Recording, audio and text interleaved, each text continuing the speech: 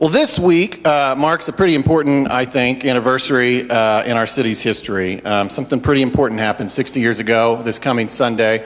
And to recognize that, I'd like to invite there's a planning committee for the recognition of the 60th anniversary of the Katz Drug Store Sit-Ins, and I would invite that planning committee to join me up here.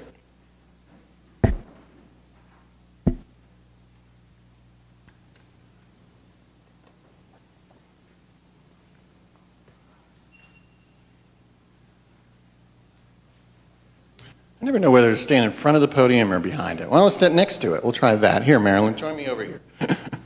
You might get blocked there. There, okay.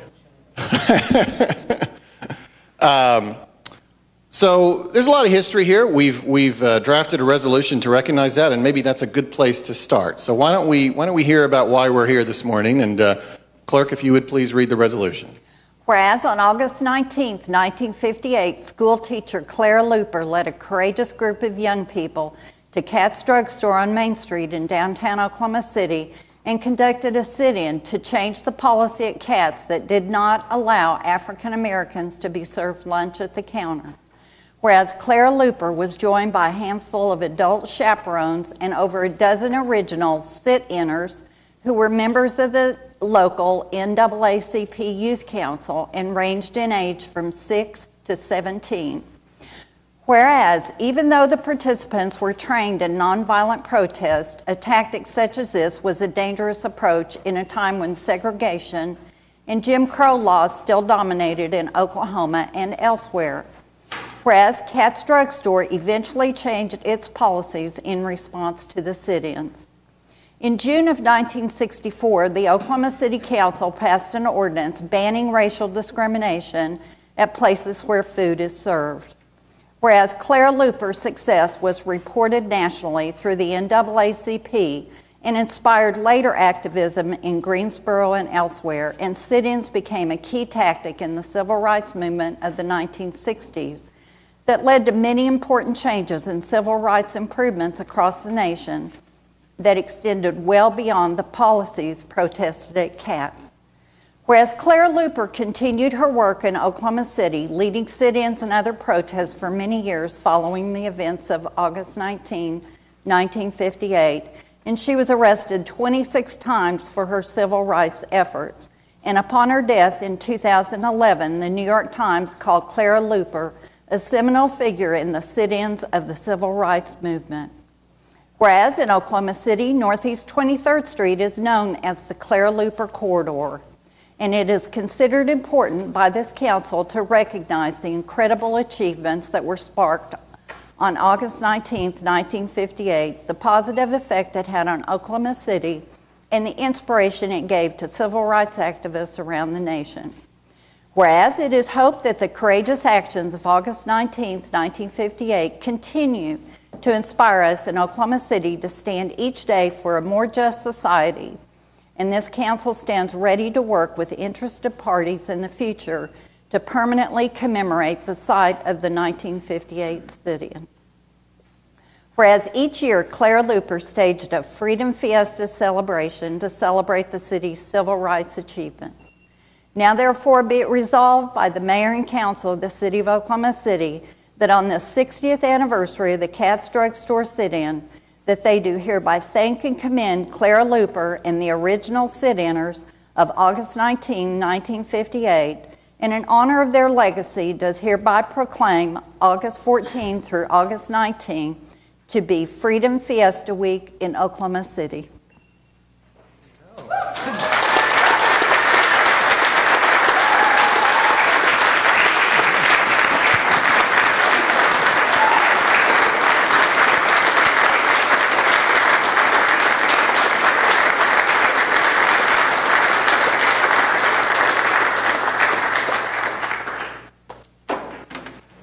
Well, there's a few people I want to hear from.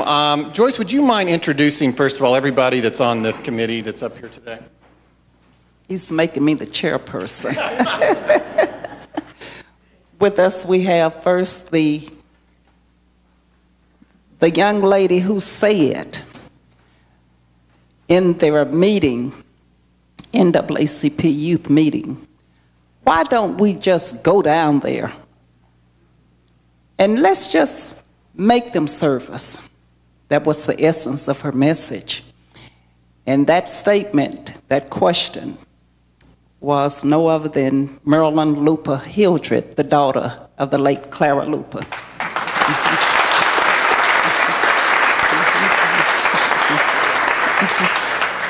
The mayor asked who was the chairperson of this planning.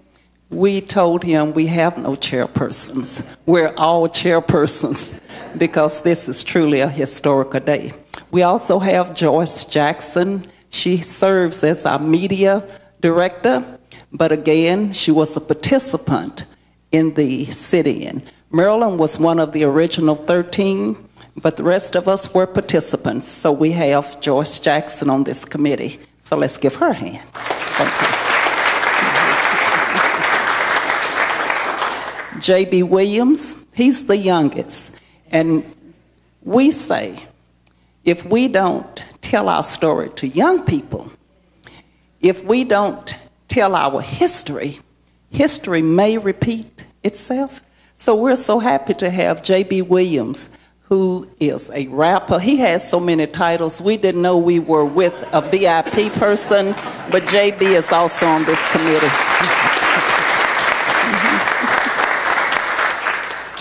And everything starts with prayer.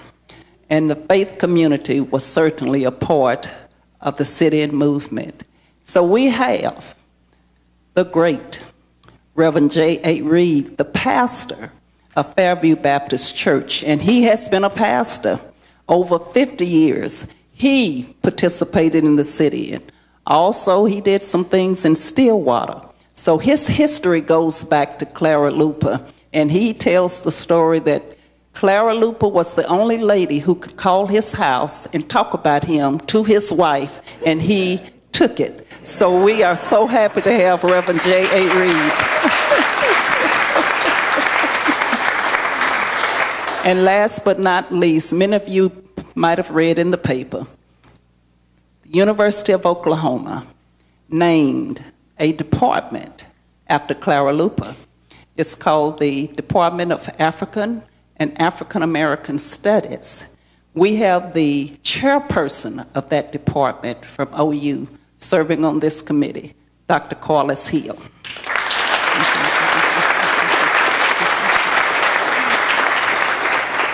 Now, yours truly was a student of Clara Looper at Dungy School. And I tell people, we had Clara Looper every day, and we had her on Saturday. So we were glad not to have her on Sunday. But I can assure you that every moment we had with her, priceless moments. And we want to thank you, Mayor and City Council, for this tribute. We cannot say enough. Under the leadership of Clara Looper, if it had not been for Clara Looper, where would we be today? So we take pride and we are honored to plan the 60th anniversary. Kicks off Thursday at the Oklahoma History Center. Friday, we will be at the Fairview Baptist Church. It's at 6 o'clock. Thursday at 7 o'clock. Saturday morning, we're going to do a reenactment of the sit-in. Some of you may want to join in, because one thing we emphasize, blacks and whites march together in order for this achievement to take place. But when we say you want your freedom, yeah, you're going to walk. Yeah, we want to reenact that on Saturday morning. Saturday evening at 7 o'clock at the renewed Paige Woodson Auditorium, now called Auditorium at Douglas. And we're saying the old Douglas High School, just a little bit of history. That's at 7 o'clock. And the final program on Sunday at 6 o'clock p.m. at 5th Street Baptist Church. That's the home church of the late Clara Looper. And we have as our guest speaker the Reverend Amos Brown. He's the pastor of 3rd Baptist Church, San Francisco, California. So if you can't attend all 4 events, try to make at least one. And we invite all sit-inners to be there every day because history cannot repeat itself. And we are so proud that we're able to be in this room together and reflect 60 years ago. If it had not been for Clara Luper, where would we be? Thank you.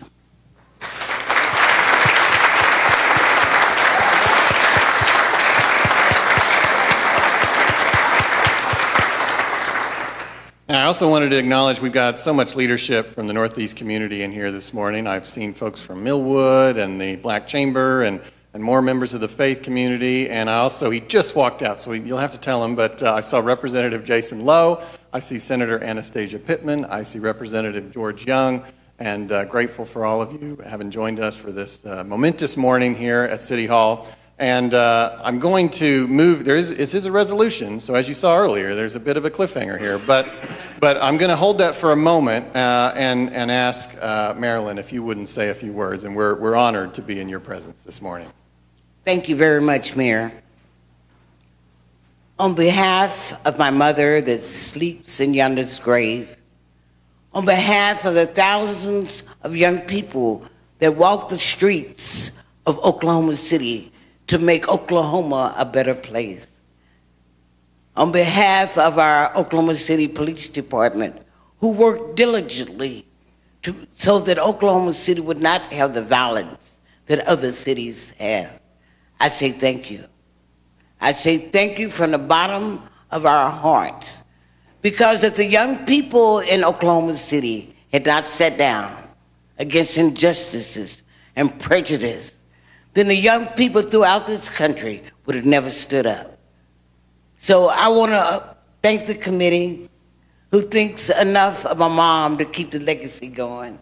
And I want to thank you, because if you know anything about the history of Oklahoma City, you know that the sit-ins were not made up of people that have.